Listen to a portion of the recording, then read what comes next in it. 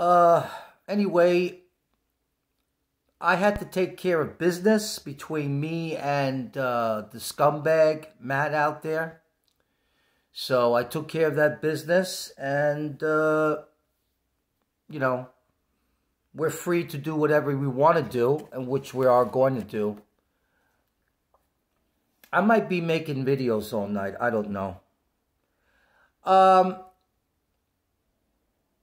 I was attacked today by one of those I call white supremacists.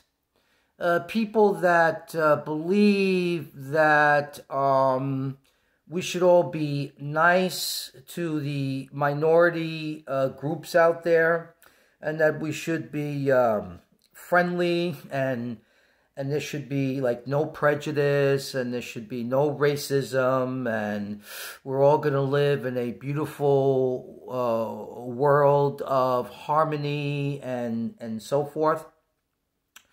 Well, life doesn't work that way. We are not all created equal. However, with that said, in my earlier video, I did hint, and I'm not going to get into the details. I might wind up in jail for defending myself, or whatever the deal is. I'll certainly learn a lot of self-defense in prison or jail. I hope I don't go, because I have a lot to accomplish here on the Crazy Joe Show, and I think that's what's important. And I think there's, people that attack people, physically I mean, are weak people that have no brains, no function. They're basically retarded people. And if you have to submit yourself to physical violence to solve issues, it just boils down to the fact that you are a weaky, you are a mental fucking tart, and you have no class because you take it up the ass, and you think that you're superior because you're stronger than your opponent. It's not true. You're actually weaker. But I could tell you this right now, and I think I just got a deja vu flash, because I did talk about this one other time. But make no mistake that in my, I guess my chosen career, which is broadcasting and everything like that, I'm going to say whatever the fuck I want to say. And, it's not about being a tough guy or a stronger guy, but if anybody ever dares to attack me, I'm going to kill him, or I'm going to defend myself. Really, what I should say, that was the wrong word. Sorry. I'm going to defend myself, and trust me, I have ways of doing it that the people on the other end who are trying to, be physical with me, they don't want to find out. I've gone through a lot of mental abuse in my life and physical abuse. And, I'm a pretty battle-hardened guy. And thing is, I don't want to go to jail, or prison because I fucked somebody up. I don't want to do that. It has to be a solid case of self-defense. Just like that kid that didn't get, convicted over there. And I'm glad he didn't, because, these liberal douchebags now, they don't want anybody to defend themselves. So, but I don't want to be involved in violence. Violence is not my thing. I have violence of the mouth. And I have violence in my way of thinking about things, because you can't plead with people. They suck. They don't want to listen to you. They don't want to, these people claim they're so fucking intelligent, but they're not intelligent. They're assholes. These white radical liberals who, to me, they're the new white supremacists because it's and